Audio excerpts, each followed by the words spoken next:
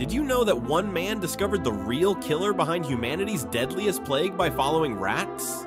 In 1894, Hong Kong was dying. The bubonic plague killed thousands every single day. Bodies piled up in the streets like garbage. Entire neighborhoods stood empty, abandoned by terrified residents. Other doctors who tried to help were dying from exposure to the disease. But Alexandre Yersin, a French bacteriologist, refused to give up. He collected samples from the dead, working in makeshift labs while the city crumbled around him. Under his microscope, he found it, a rod-shaped bacteria he would later name Yersinia pestis. But his biggest breakthrough came when he noticed something strange. The rats were dying first before the humans. He watched closely and saw fleas jumping from dead rats to people. The fleas were the real killers, carrying plague from rats to humans. His rat extermination program didn't just treat symptoms, it destroyed the actual source. This discovery created modern pest control methods, stopping plague from wiping out civilization forever.